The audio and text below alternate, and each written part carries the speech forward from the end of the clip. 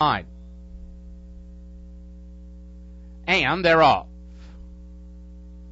Tupi got well from the inside gate, and now here's Future Drama from mid-pack going up to take over. Raleigh Express is there up on the outside. That's Premier Soldier as they make their way down the chute and onto the main course, and the leader is Future Drama with Romes Chirinos. Future Drama, maybe a reluctant leader right now. Raleigh Express in the second spot. Premier Soldier up on his outside is third. Tupi is hugging the rail as they go to the clubhouse turn. Then Cash and Run. Far outside, that was Mike the Moondog, who's now 4 wide, and Siroso moves through from between runners, only 3 lengths off the lead. Then we come back. Here's Robin Chief alongside of Warrior's Way, and the back marker is Charlie Cho. Pretty well bunched after a quarter of 22 and 4. Future Drama has some company on the front end. Raleigh Express moves through from between runners. Premier Soldier now losing a little bit of ground in third, and there's room at the inside for Tupi, and he's coming right on through. He's into third now, and just 2.5 lengths off the lead. Then Siroso, Warrior's Way has room at the rail, and he's starting to pick it up from mid-pack. The half mile went in 46 and 2,